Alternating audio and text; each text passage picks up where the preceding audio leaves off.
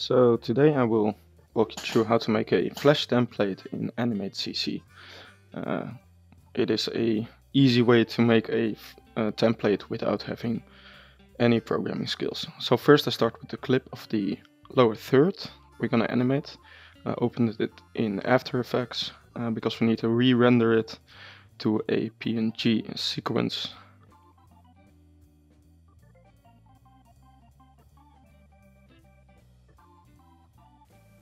So make sure that it is RGB plus alpha, otherwise it will not be transparent when you play it out.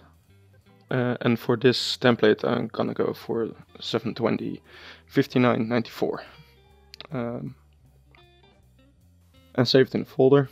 I already made a folder, so I unchecked subfolder and then we render it out. I normally don't do Flash templates anymore, mostly HTML, but it's still an easy way to create something on the fly if you need it within a reasonable time.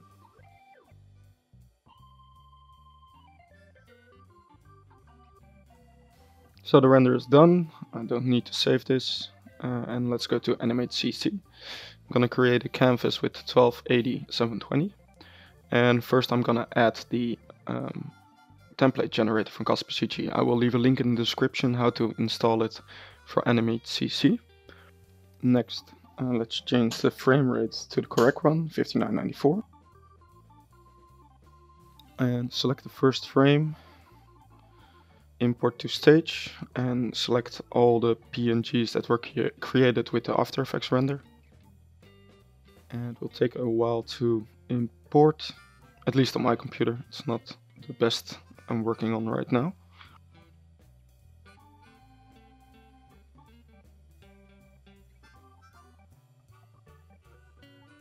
So now it imported all the frames on one keyframe in the timeline. But we want a smooth animation, so select all.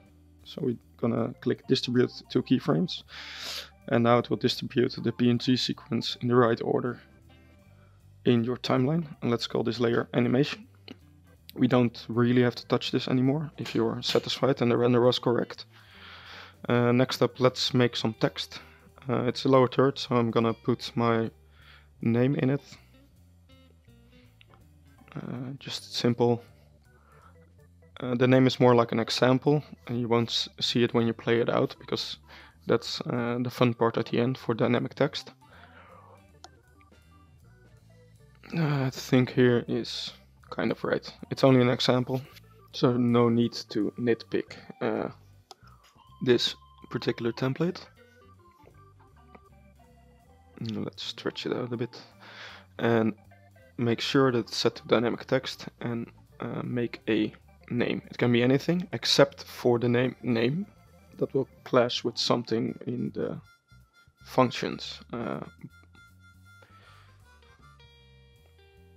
I'm also gonna add a second dynamic text.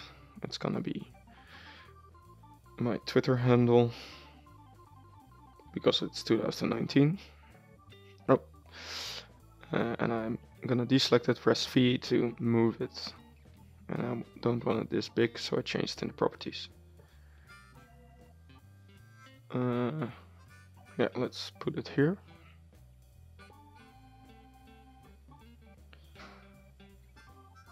And I want it as a medium size of this font, and I'm also naming this dynamic text field L3 Twitter. You will need it later to play out in Caspar, of course. Next, we're gonna select the text, both of them, and make it into a symbol. Now it's one object within the layer. And now we want to animate it. The only thing I'm gonna do is fade in, fade out. If you want to do more animation stuff in Animate CC, there are loads of tutorials on YouTube. I'm gonna insert a keyframe where I want it to be fully visible, and I'm gonna make a keyframe where I want it not visible, and also a keyframe for the outro. Let's put it somewhere around here, and I'm also going to put a keyframe here. It's not necessary, but that's how it worked as an editor, that I can recognize where the middle is. And I'm going to create a classic tween. That's the animation I'm going to change. So on this keyframe, I want to set color effect alpha to 0. This keyframe same. And of course on this keyframe I want to set it to 100%. And this one as well. And this one to 0 again. So now I have a lower third with fading in text and fading out text. And let's delete some of the unnecessary frames.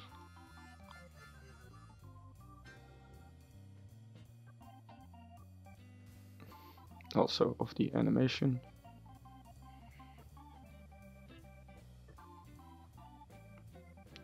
So this is the animation part, and now the fun part starts.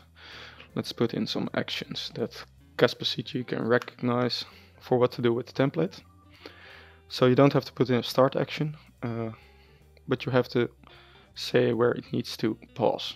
We're gonna insert a keyframe on the actions layer. Press F9 to go to the action menu or window and type stop. Alright, and we also need to set a stop at the end, so CasparCG recognize that it's done, otherwise it's gonna loop the template. Alright,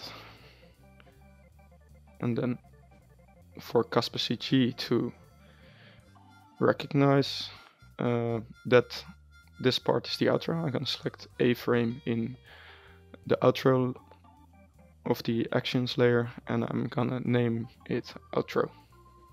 This is necessary for CasparCG to make sure that CasparCG uses the right fonts. We're gonna embed the fonts within the template. So I'm gonna look up the fonts that I used.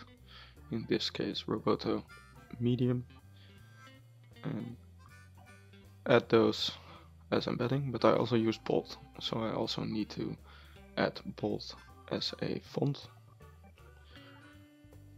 And press OK. And now let's save it. I already saved it, but let's save it again in a folder you know. This can be the templates folder.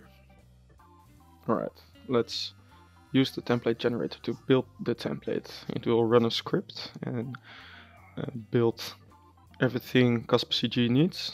It looks like it crashes, but it only restarts Animate CC really quickly. And here it says that it's exported correctly, and also the folder where I saved it.